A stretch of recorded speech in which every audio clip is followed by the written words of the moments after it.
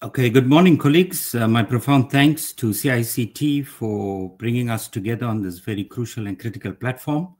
And definitely, as our DVC has mentioned in her opening remarks, we should embrace this form of technology going forward and not deal and look at it, as the word I use, deal in a punitive way. And my presentation focuses on the theoretical as well as the critical engagement with AI and ChatGPT. And the reasons for that are varied because we are, since 2023, January, we've experienced an uptake, or as one would say, the first months marked moments when artificial intelligence became a real issue at UWC and other universities in South Africa. Globally, it's been there for a while. And what is important for us then to understand is the hype surrounding the capabilities of OpenAI's ChatGPT 3, 1, 2, and 3.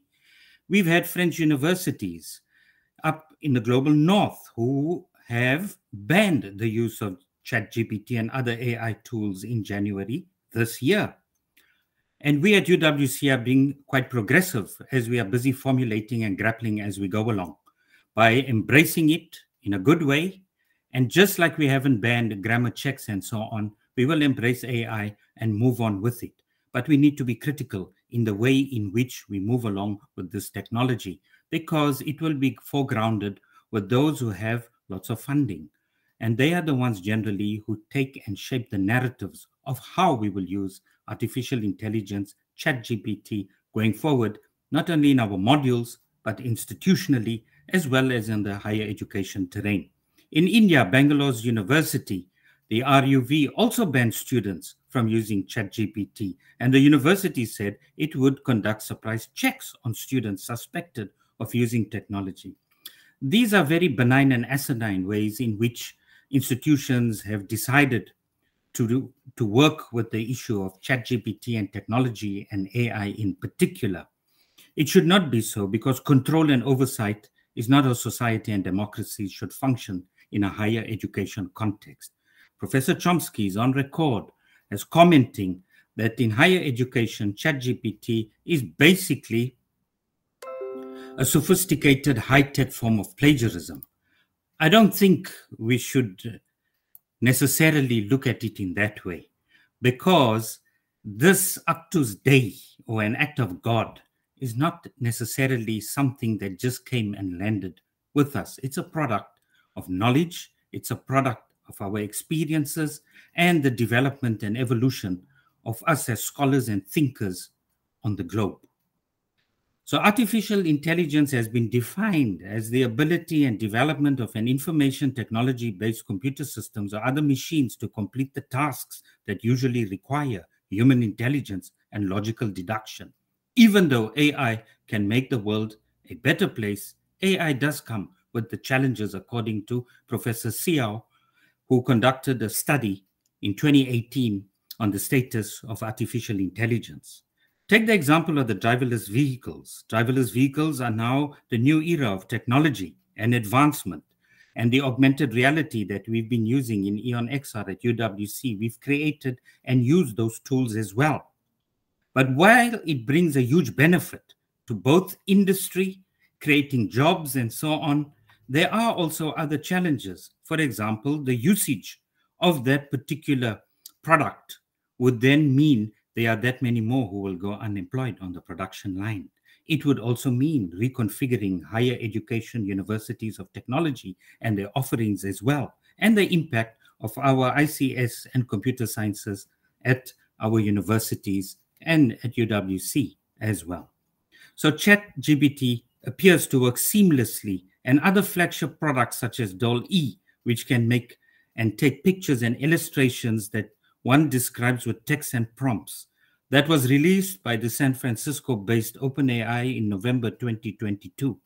And ChatGPT, as we understand, mimics human conversation and instantly responds to any type into its chat box. It can tell you a joke, and it never refers to itself as it or a thing, but it refers to itself as I. So other companies such as Google and Facebook have already released their own versions of this enormously powerful technology, and some of us at university have been using it. For example, in the module that I work in, academic literacy, I have picked up students using it in the tasks we've given it to them and individually engaged with them while informing them of the rules when it comes to using materials from elsewhere. Of course, we don't have a developed policy that speaks to AI, and this colloquium as a precursor would then set the tone as to how institutionally we will develop those kinds of policies and rules in an ethical and in a very engaged way that would enable learning and teaching to take place at UWC. Of course, the creators wanted to revolutionize the way in which we work and communicate. And artificial intelligence then would then make machines smarter, some think, than humans, especially those that critique it, like Dr. Perenko and others. So when we look at the missions of these companies that have developed ChatGPTs and other forms of artificial intelligence to be used in higher education, it has a profit motive. Some of our erstwhile scientists on the continent are very critical of what has been developed with regards to artificial intelligence. In particular, Timnit Gebru, she stated in May 2023 this year, it is a god they are trying to build. But we should understand where she is coming from, because whose work on bias and the internet algorithms that are formed with this ChatGPT software that's been part of it. Remember, AI doesn't think for itself. It's an amalgamation of information in a software form that then responds to questions that are posed to it. In other words, it hyper per millisecond configures different kinds of streams of educational content and material, and then it gives you a response. Her co-publication that came out as a critique of Google's artificial intelligence when she challenged the ethics of it and the preoccupation by intelligence of the software, if anything is to go by, she then was dismissed together with her other colleagues because she questioned the issues of whether or not it is the profit that trumps what should be more focusing with us with regards to the benefits in terms of learning, developing, and so on. Programs like ChatGPT are trained on vast amount of human words and conversation, and much of it is scrapped without consent or respect for copyright, not only from the internet and intellectual property theft, but also from an ethical and moral perspective when it comes with the North and South relations, as Dr. Juliet Stoltenkamp alluded to earlier. So we got to understand that even though we look at these vast data sets in a way which to our human eyes makes us feel as though this AI has its own intelligence, but the software, remember, is not thinking. It merely regurgitates data on which it has been trained. And its answers are entirely dependent on the content of that data, although it has a tendency to invent false answers, which its creators use the human experience and they ascribe it to, as human beings have hallucinations, they call that with the AI as well.